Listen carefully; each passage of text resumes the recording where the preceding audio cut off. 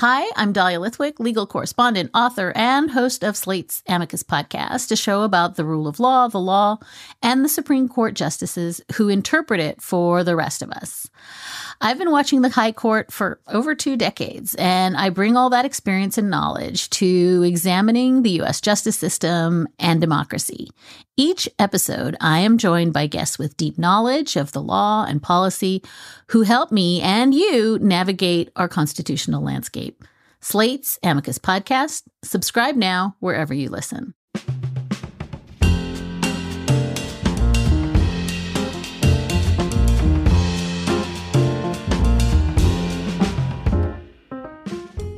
Hello, this is Jen Rubin for this week's edition of Jen Rubin's Green Room. In 2016, I read a book that changed the way I thought about politics and about white Christian nationalists. It's a book by Robert P. Jones called The End of White Christian America. And it explained to me why the panic, why this furious outcry from people who thought that Western civilization was collapsing, who thought Christians were victims. I couldn't quite wrap my head around it. And so I called up the author, Robert P. Jones, or Robbie as I like to call him, and he explained it. And in subsequent books, he's explained it even more. And he's helped me understand what's going through the minds of people who would join a movement that seeks to redefine America as only white, only Christian, and the Supreme Court as its tool in implementing a set of values that Americans no longer believe in. He's a warm, wonderful voice. I'm thrilled to have him. So without further ado, here's Robert P. Jones. Welcome to the show, Robbie. Hi, great to be here. I was trying to think back when we first spoke, and I think it was probably 2016. I had read this book. Maybe I had seen a review, or maybe I had just seen it on the shelf, The End of White Christian America. And it blew me away because it finally explained to me who these people were and what they wanted, and what was happening to them. So for our listeners, what do you mean by the end of white Christian America? What did that signify, and who are these people that we're talking about? Yeah, well, I'll start by just saying, these people in many ways are my people. Right. So I grew up in the South, grew up in Jackson, Mississippi, as a Southern Baptist, which is the largest denomination among kind of white evangelical Protestant Christians in the country. But I'm also a scholar of religion.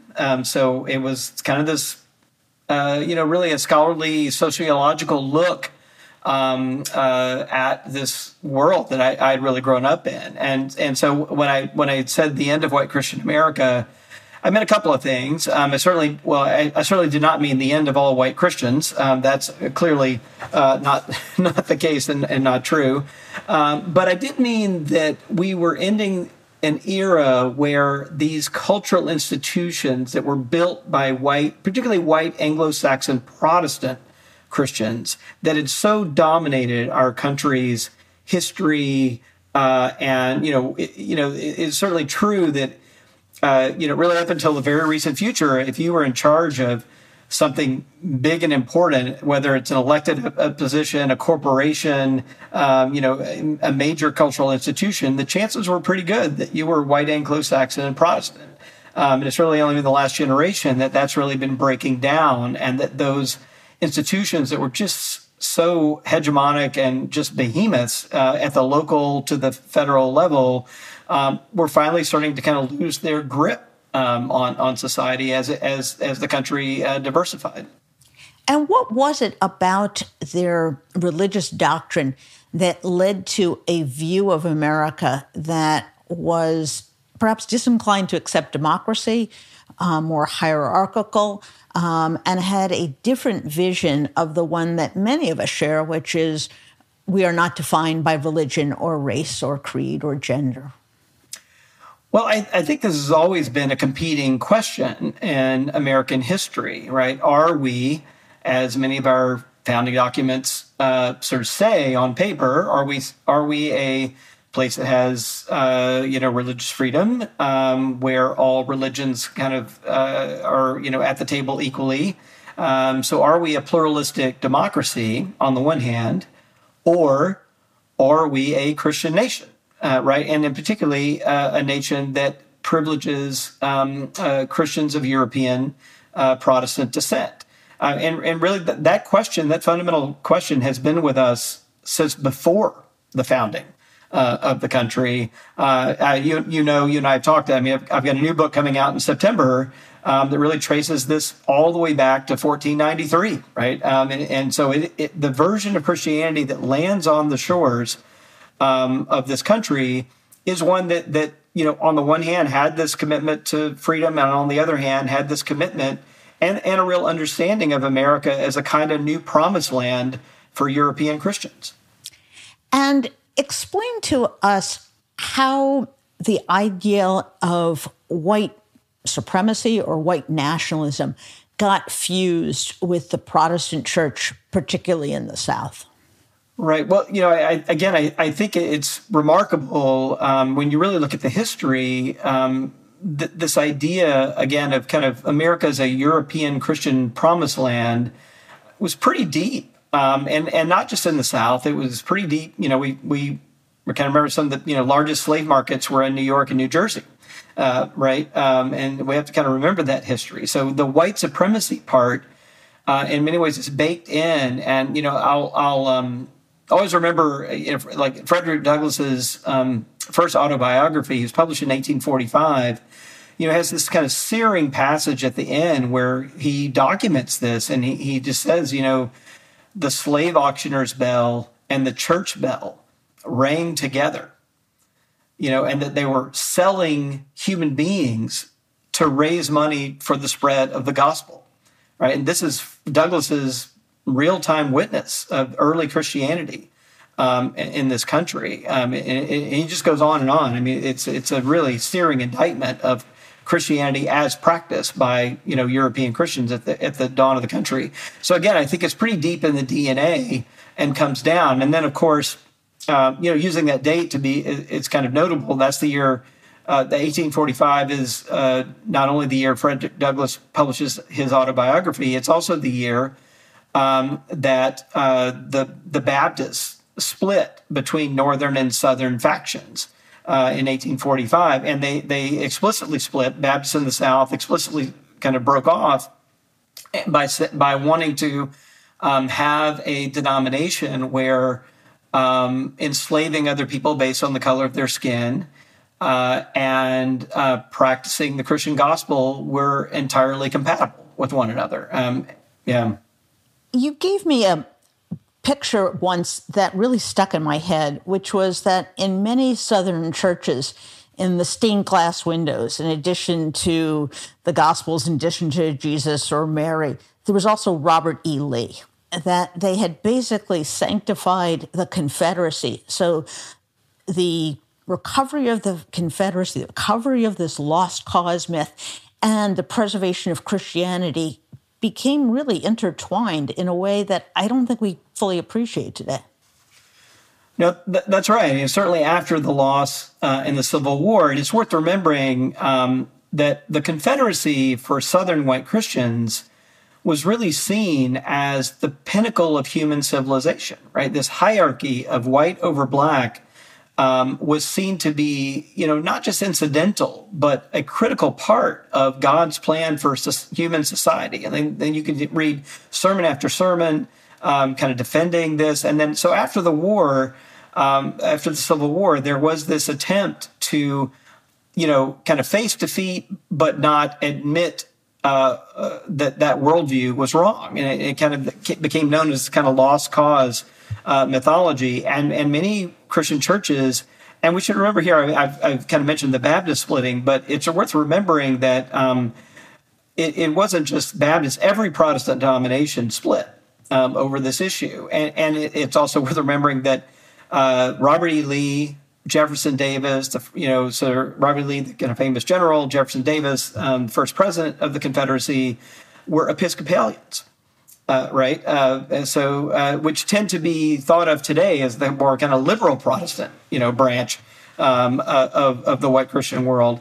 But they were Episcopalians, and many of these churches that had these images were Episcopal churches. They weren't Baptist churches; they were Episcopal churches. And probably the most prominent one, which is still striking, that it was only, I think, about 5 or 6 years ago that the Washington National Cathedral in Washington, D.C., removed these windows that were called the Lee Jackson windows. And they had not only these pictures of Robert E. Lee bowing in prayer, Stonewall Jackson, but they had actual Confederate battle flags made in stained glass embedded in the windows at the Washington National Cathedral. Stunning. It really is stunning.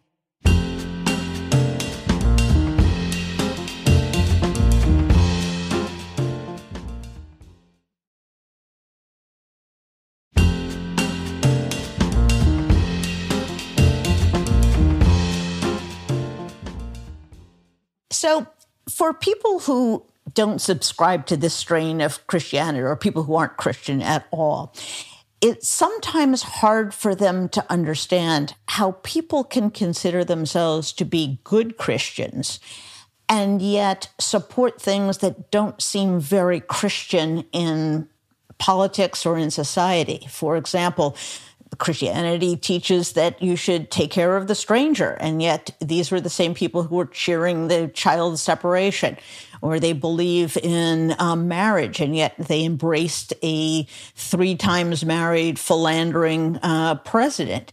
Explain this dichotomy. Is it something more than just hypocrisy? Is there some distinction between their own personal morality and societal morality that is noteworthy here?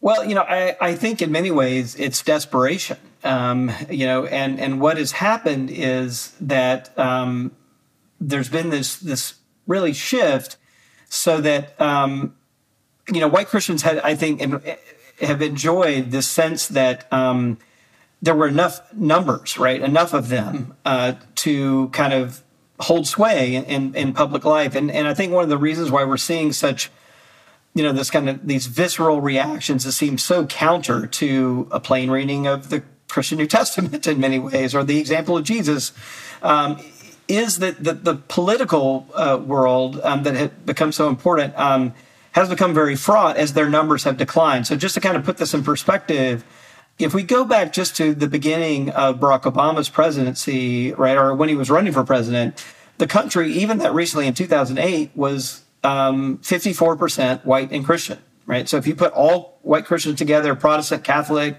non-denominational, what have you, it was 54% white and Christian.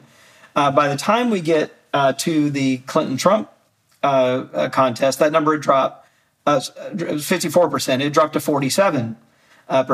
And that number today is 42%, right? So we have moved just from 2008 to being a country that was 54% white and Christian to 42% white and Christian. And that slippage from majority to minority status in the country, I think, is what has elevated political victory, and sometimes political victory by any means, as something that seems to get the blessing, right, of religious leaders and particularly white evangelical leaders in the South. But again, it's worth remembering that there have been other times when these methods were blessed, and you could think of Reconstruction in the South, right, when African Americans in the South were enfranchised for the first time following the Civil War. White Christians blessed all sorts of violence and mayhem to keep African Americans from voting, right? And it's only when they sort of seize control with Jim Crow laws and all of that, where in many counties, in the Delta in Mississippi, there would be literally in a county that was a majority black, 0 registered voters, in those counties. Only when that kind of control was reinstituted did this kind of return to, oh, yes, we support democracy, crop back up. So the troubling thing, I think, is that for many white Christians, the historical record suggests that support for democracy is contingent at best, right? And we're at a moment where if the desired outcomes don't seem to be achievable by democratic means, then other means, start looking justifiable. And that, to a large degree, I think, explains the voter repression and the voter suppression, which is that they want an electorate that doesn't look like America today, but that looks like the electorate when it was 54% white Christian or earlier than that. So they have to artificially carve up the current electorate in order to maintain the supremacy of a group of people who have traditionally turned out in very strong numbers. The evangelical community since the 80s has been high participants in politics. But now they are losing the numbers. So this is kind of what they grasp for. That seems to be a bit of what's going on here. Yeah, it's also troubling, that in our democratic system where we have basically two viable, political parties, that these dynamics have aligned really on one side of the partisan divide. And I think that's something very troubling for democracy. So, for example, today, the Republican Party consists of about self-identified Republicans are about 70% white and Christian in a country that's only 42% white and Christian. Democrats are only about a third white and Christian. So they look much more like the country. And so one other way of putting this is that if you take the kind of religious and racial composition of the Republican Party and you try to map it onto a timeline or to an age group, they look about like 80-year-old America. Wow. Right? And if you look at the racial and religious composition of the Democratic Party, they look about like 20-year-old America, right, in terms of their diversity, and the country's continuing to getting more diverse. And so we are setting up this thing where there is this attempt, and I think that's why, for example, Trump's MAGA, motto or a chant of "Make America Great Again," that the most powerful term was the last one, right? Again, right? This kind of rollback, this nostalgia, right, for this kind of previous time where white Christians had this kind of unquestioned cultural power and political power in the country. And I think that's really more than any other, more than abortion, more than whatever he had to say about immigration.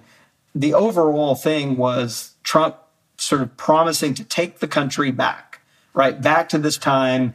And you really have to think that time is sometime in the 1950s, prior to the Civil Rights Movement, prior to Roe v. Wade, prior to LGBTQ rights, coming on board. It is this kind of retroactive kind of pulling the country back to this previous time period. Now, I think that's by far the most powerful thing that Trump has ever, said in his appeal to conservative white Christian voters. What I find fascinating as well is that when you look at the rhetoric of Republicans today, which in some ways, as you point out, is kind of coterminous with this group, there's a lot of talk about victimhood. Christians are under attack. Whites are more discriminated against than blacks. Factually, these are absolutely wrong. They're just factually not true. And yet they perpetuate this victimization. Why is that? Why do they either feel that way or why do they say they feel that way? Yeah, you're right. And you and I have talked about this a lot. And you could see it in the data, right? I mean, there are like super majorities of white evangelicals and Republicans that will say today that today, or in America today, that white people are discriminated against more than other minority groups. And even when we ask it not like that, but even ask it in just listing groups and asking people to say how much discrimination each group faces, it is remarkable that, like, if we put transgender people, Latinos, immigrants, Muslims, Catholics, Jews, and list people who've actually faced historical discrimination, and then put white people or Christians in that list, that white evangelicals will say that they themselves or white people in general are facing more discrimination today, all right, than these other groups that clearly have this historic record of discrimination. And it's a worldview of this kind of, victimhood. But I think it only makes sense if you realize, so what is the kind of, where's the needle set in terms of their kind of cultural outlook? And if the needle is set back again to this very, very old idea that America was intended to be a promised land for European Christians, then, right, everything starts looking like persecution, right? But if that's your running assumption, and the country is not like that today, it starts to make sense that if God's will is that kind of Christians of European descent be at the top of the pyramid, culturally, politically, all kinds of power, if that's the ideal, then it does start looking like, from that point of view, that's what the persecution, I think, is about. And again, it's very, very old, right? Particularly among Christians in the South, defeat in the Civil War, persecution, right? Even in schools, when I was growing up in public schools in Mississippi, there was, a discussion where you would often hear not just the Civil War, not just the war between the states, but every now and then you'd even hear people talk about the war of northern aggression, right? I mean, that really was the language that gets used. And certainly the federal interventionism to overturn segregation, right, in public schools, all of that, right, is, again, outsiders coming, the perception is outsiders coming in to sort of change, quote unquote, our way of life, right? And I think it has these deep historical roots that kind of set the psyche up, I think, to kind of perceive, when being asked to kind of pull up a chair on equal terms with everyone else, from this other claim to dominance, that feels like persecution. Right. You're losing something. You're losing a dominance and a supremacy that you really were never entitled to, but they have always assumed that they are. Right. And, this is why I think you see this crazy sense of victimization. You see it even in the gun culture, where they seem to feel that they need to protect themselves against the government. They have to be armed to the teeth, because the real purpose, they say, of the Second Amendment is if the government should come and try to repress them. That's kind of straight out of the Lost Cause. And, these other people are trying to take my America away from me. I don't recognize America anymore. All that language is really the language of anti-pluralism. Right. We're not going to have a country anymore. I mean, how many times did we hear that phrase coming out of Trump's mouth with whatever it was, right? If you don't do X, we're not going to have a country anymore. But one of the things that I think is always worth paying attention to in this rhetoric is that goes by, if you slow it down and you just take every one of those possessive pronouns, right? Who is the our in that sentence, right? What does that really mean? Who's the we? Who's the our? And it becomes pretty clear if you kind of slow it down and who's losing all of that. Well, it's white Christian people. Right. It's always fascinated me that for people who understand perhaps personal virtue or Christian principles for the individual, that they absolutely refuse to recognize that institutions, which after all are made up of people, can themselves be biased or unfair.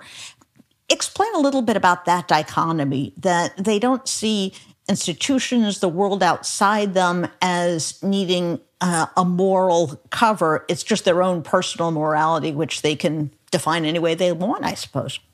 Right. Well, there's two thoughts here. I mean, one is to say that there's a kind of theological worldview that has equipped and influences particularly conservative white evangelicals on this front. And that is, there's really this sense of individualism that comes from the way they think about salvation, right? So if it is the case that I have to repent of my own personal individual sin and sort of confess my personal faith in Jesus as Savior, and that's how I achieve salvation, that whole way of thinking really is very individualistic, right? And so it sort of filters out or screens out the whole role of institutions and the way of thinking about, to put it in theological terms, how could you even think about structural sin, right, or institutional sin, if all of your theology is about this kind of individual vertical relationship between an individual and an individual sinner and an individual savior, right? There really is no room in that worldview for thinking about these bigger institutional things that carry on over time. And of course, it's worth noting that there is, when you have built something like a Jim Crow society, it is worth, there is self-interest involved in screening out institutional scrutiny. right? And keeping it all about personal piety and personal morality. I'm always struck by Martin Luther King's letter from Birmingham jail, where he talks about his disappointment with white Christian churches, right? It's kind of an indictment of white Christian churches when he says, I had hopes that we'd have allies in white Christian ministers and white Christian churches. But too many have been opponents. Too many have been, he says, more cautious than courageous. And then he has this line, which is the one that's always stayed with me. He says they've been more cautious than courageous, sitting silently behind the anesthetizing power of stained glass windows. Wow. Right. And I think what he's unpacking there is this idea that they will sit there, Sunday after Sunday and hear these, passionate sermons about individual sin that have absolutely nothing to say about the injustices outside those stained glass windows all around them. And I could certainly say in my experience growing up, and I was this kid who was at church like literally 5 times a week. I mean, I was there all the time, all the way through, my teenage years and everything. And I could say, I never, ever heard a sermon in all those years and hundreds of Sundays that would ask our congregation, and this is in Jackson, Mississippi, right, where Medgar Evers, one of the last things he did before he was assassinated was try to integrate white Christian churches in Jackson, Mississippi. That's what he was ultimately killed for. And I, sitting in those churches, 9 miles from where he was gunned down in his driveway, that's where my church was, that close, never heard a sermon about white Christian responsibility in slavery, Jim Crow, even though we were sitting in a denomination that was explicitly founded to justify slavery. Wow. And I must say, coming from a Jewish perspective, where the entire doctrine is really built around the notion that we're partners with God in repairing the world, in alleviating oppression, in alleviating suffering. This is such a mind-blowing departure from that it is hard, I think, for some people who are not from this faith tradition to get their heads around it.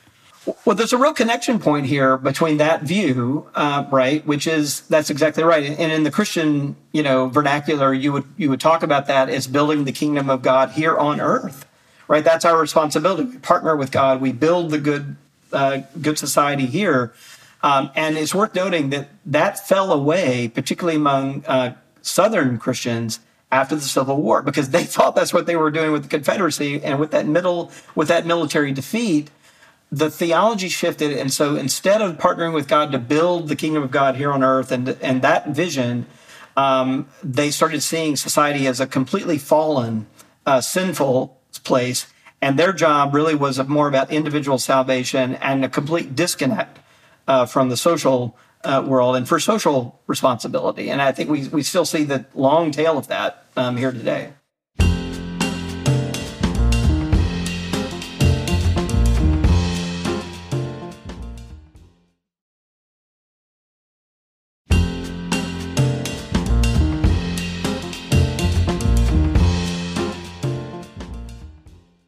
One of the findings that you see year after year in the National Value Survey that your group does, which is a phenomenal yearly survey of 20,000 people on all kinds of issues of morality and faith and identification, is that one of the telltale signs of identification with Trump, identification with the Republican Party, and also white Christian affiliation is this belief that gender roles have gone too far or gender roles have gotten too mixed up. In other words, it seems that traditional masculinity, traditional patriarchy, if you will, is also somehow bound up with this idea.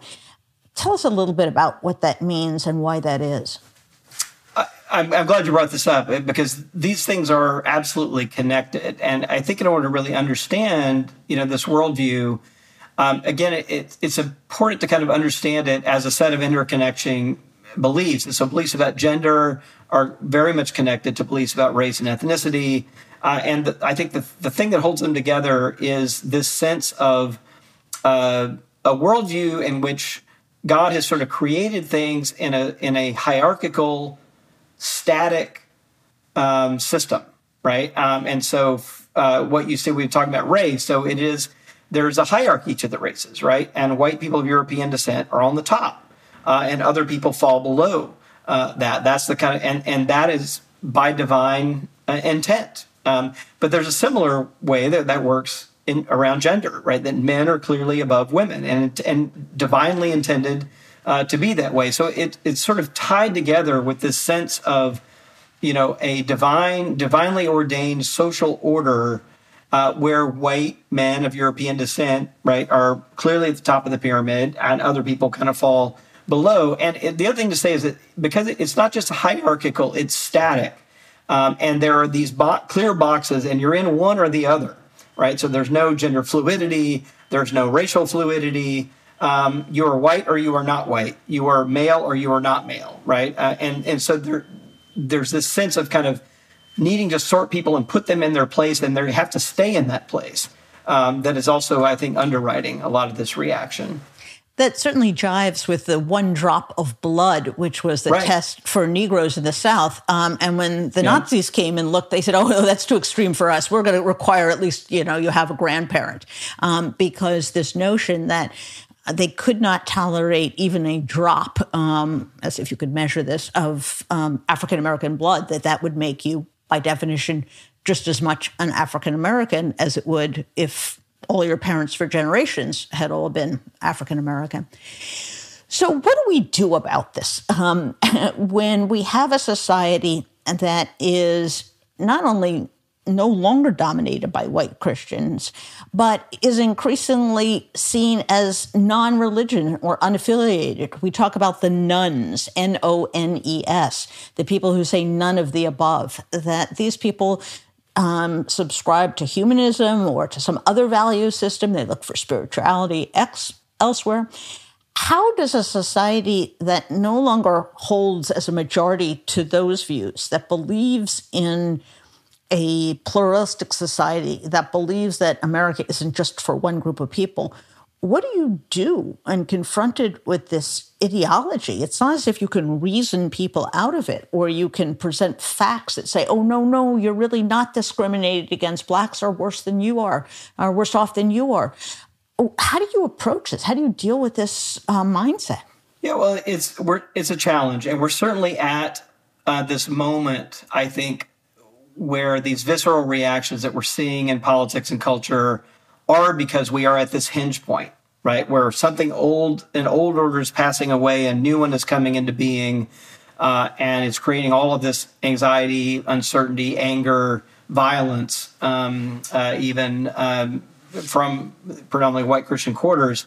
So I think it's worth just kind of noting that's the context, and that is the other bookend trend to the white Christian decline that we've been talking about, right? It's worth noting that this white Christian decline is across all sectors. So it's not just the sort of like non-evangelical white Christians that are declining. White Catholics are also declining. And what's probably most notable is that white evangelical Protestants are declining. So if you look just back against early 2000s, white evangelicals were about a quarter of the population. A couple of decades ago, they are now, that one group, white evangelical Protestants, are 13.6%. That's it, 13.6% of the population, right? So they have dropped from being nearly a quarter to down to 13.6%. That also means that they are within themselves, and it's mostly they've lost young people. So they're seeing the median age of that group today is 56, right? So they're shrinking and graying at the same time. Where are they all going? Well, most of those young people are leaving, and that's the other part of the trend you reference, becoming unaffiliated, religiously unaffiliated. A group, sociologists sometimes called nones, N-O-N-E-S's. But these are people that when you ask what is their religious affiliation, they say, I'm either atheist or agnostic or nothing in particular, right? And so that group today is at 28% of the public. We've never seen the number be that high. It's at an all-time high. But what may be more remarkable than that, though, is if you look at Americans under the age of 30, that number is 40% of Americans under the age of 30, right? And we've certainly never seen that before. So even if you take say, the baby boomers, and you rewind and put them back into their 20s, they're only about 1 in 10 unaffiliated in their 20s. So this generation is 4 times as likely to be unaffiliated as some older generations were, even if you rewind and put them in their 20s, where disaffiliation or not being affiliated is usually at a high point. But this is something unprecedented, really, and as long as we've been tracking these statistics, and I think it's a direct, there's a direct relationship between that exodus of young people, the worldview that we're describing, which is just dramatically at odds with the values of Americans under the age of 50, even, right? And so there's a direct relationship between that exodus, the growth of the unaffiliated, and I think a real relationship between the doubling down that we're seeing among conservative white Christians. It's a kind of move of desperation as they see even their children and grandchildren no longer affiliating with the churches that they grew up with. Pete Wehner, who is a good friend of both of ours, was former advisor in the Bush 43, is a evangelical who's written beautifully, insightfully on this topic, describes what's happened in evangelical churches, that they've become hotbeds of crazy QAnon conspiracies, that they've become more like, talk radio than a church, that the churches themselves have lost a sense of spirituality and devolved into these devolved down to the lowest common denominator and perpetuate these ideas and these thoughts that have nothing to do with Christianity as well. Is there, if you will, a reformation going on, to borrow a phrase, within the evangelical movement? Are there pastors, are there congregations that are saying we really have to get back to what was the real Christian doctrine, the spirit of Christianity? Mm. Yeah, well, I deeply admire Pete Wehner and his work, and he said he's a beautiful writer. Learned a lot from him. I think where I might differ a little bit from his historical diagnosis is I do think that the spiritual malaise goes much further back, and so if there is a reformation, and I think there are some voices out there calling for that, it's going to need to do something more than go back to the 1950s. It's going to need to go much deeper than that, because there was like I said, the Christianity that landed on the shores of this country was deeply committed to colonialism, to white supremacy. So it's going to have to be a much deeper reformation than just kind of reclaiming some pre-Christian right, from the 1980s rewind. It's got to be, I compared it in my last book, White Too Long, to something akin to, a bone marrow transplant for a cancer patient, right? Where there's not going to be this is not take 2 pills and call me in the morning. It's not get on a better diet and exercise program. It is something more akin to that, because, what happens there is that you literally have to take the person's body back almost to the point of death, right? And you have to kill the immune system.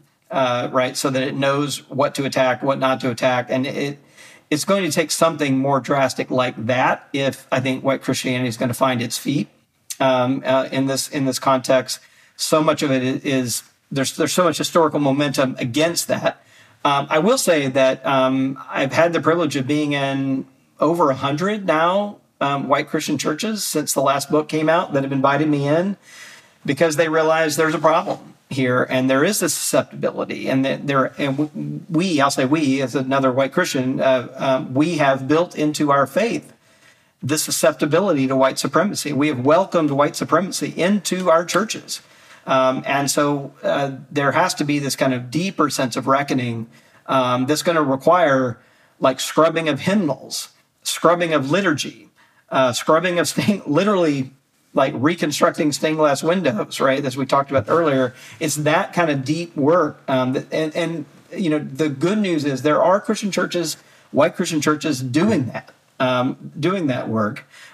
You don't hear about them because they're mostly doing that work a little more quietly, and it's in their own congregation, their own local setting.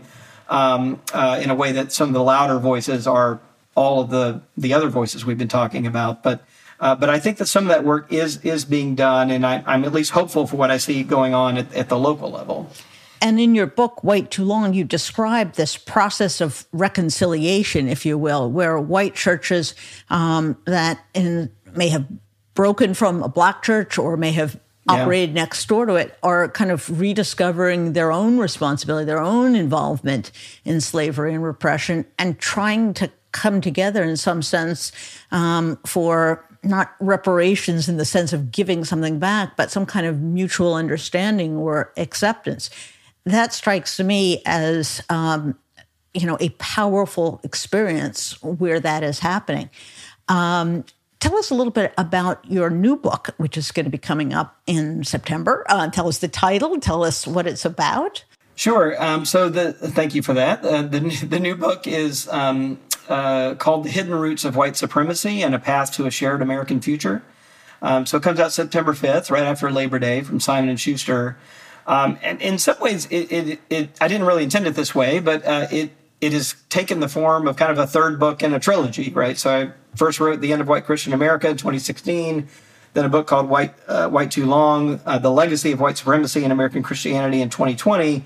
And so this 2023 book is, I think, just pulling on this thread. And it's these are all books that are very personal to me as someone who grew up kind of white and Christian in that Southern context. And I really think it's just my continued effort to wrestle this problem to the ground, to really understand it, to see how far back it goes.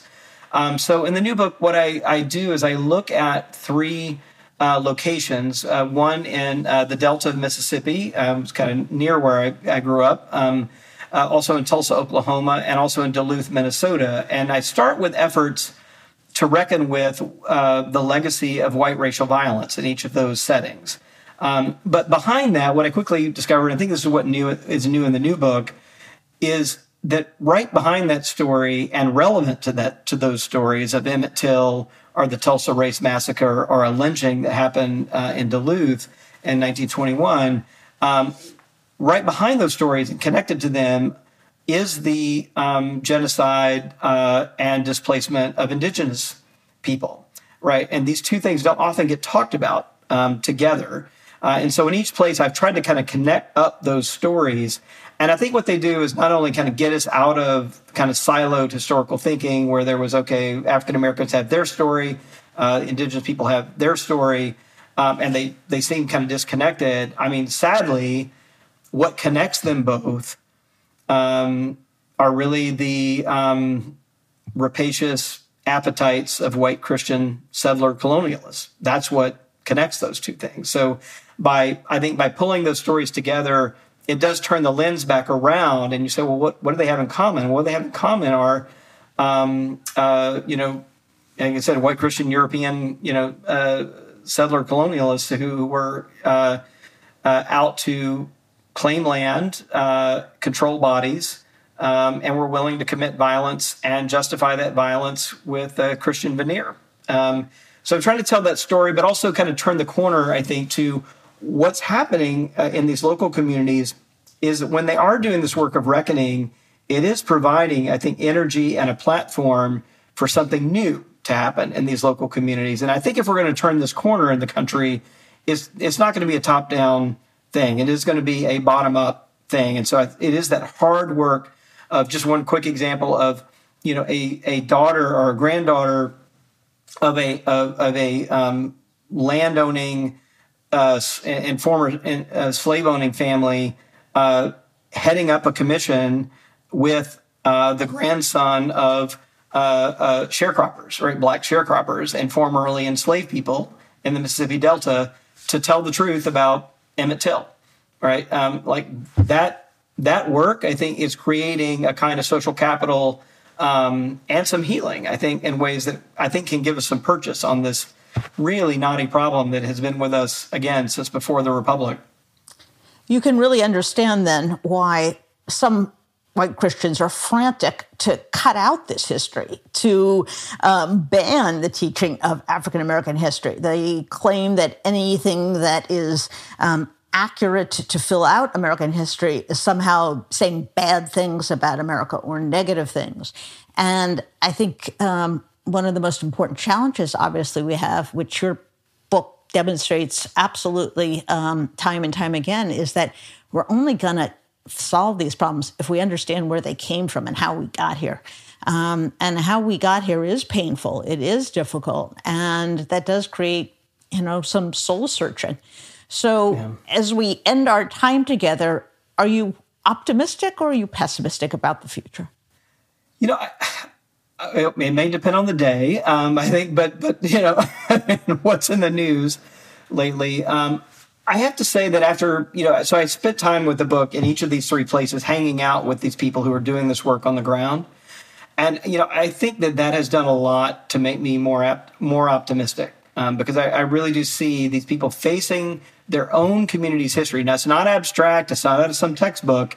It's things that their grandparents and great-grandparents did, right, in these communities, and really willing to face that and to try to build and to do it not just to kind of, beat themselves up, but to do it so that we can build a foundation for a different kind of American future that is more equitable, that lives up to that promise of a pluralistic democracy, which we've always been so ambivalent about. And we, my kind of white Christian people, have been so ambivalent about and have such a contingent relationship with, that I think that certainly gives me hope. Well, that would give me hope, too. We're going to put the titles of all your books in our notes, and I in particular will be on the lookout because I read Robbie's books, and then I have to call him up and talk to him about them because on every page I have notes scrawled, and one thought provokes another and another. So thank you so much for being with us, Robbie, and thank you for all the work you've done in moving us ahead as a country. Oh, thank you. Well, thank you for all of your work as well. I always love talking with you. I feel like I come away smarter.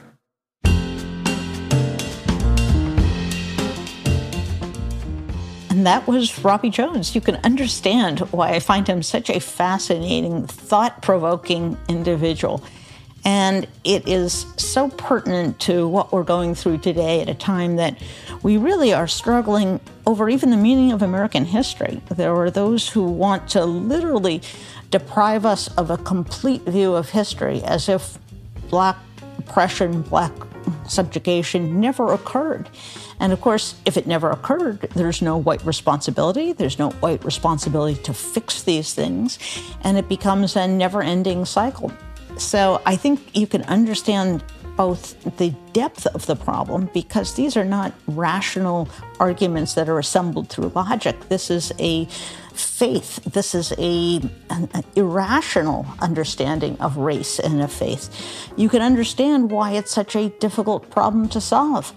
But when I talk to Robbie, I'm reminded that we tend to think of things in political terms. What can President Biden do about this? What can a commission set up by Congress can do?